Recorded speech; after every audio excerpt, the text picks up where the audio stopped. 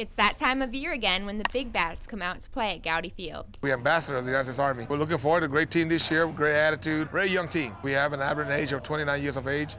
The youngest team I've ever had in 8 years as a coach. And I got a good feeling that this team is going to represent the Army well. This is probably one of the better defensive teams that the Army has had in a long time. 25 soldier athletes traveled from across the world to Fort Benning to try out for the men's All-Army softball team, but only 15 will make the cut. I'm trying to teach them how to control their emotions, how to be able to become a teammate of a level of discipline, and also, improve their ability, because they're very good ball players, but we always can improve. Fort Benning is the perfect spot for the All-Army program to be here. We get treated with the best of respect here with the staff from Fort Benning and all the coaches here. Making the team gives these soldiers an opportunity to show off their skills and compete at a high level in the upcoming All-Armed Forces softball tournament.